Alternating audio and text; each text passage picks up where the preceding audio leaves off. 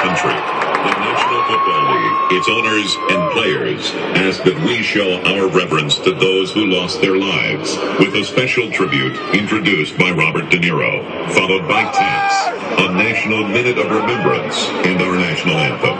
Please rise and remain standing as we remember those we lost and honor the country we love. Take your hat off! USA! Take your hats off! 10 years ago today, 19 terrorists hijacked 4 airplanes, and in an instant, 2,977 innocent victims lost their lives.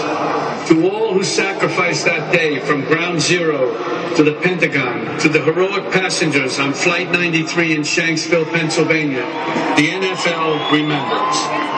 On this anniversary, we honor those brave men and women by continuing to show our unity and strength as a country, as we pay tribute to their memory.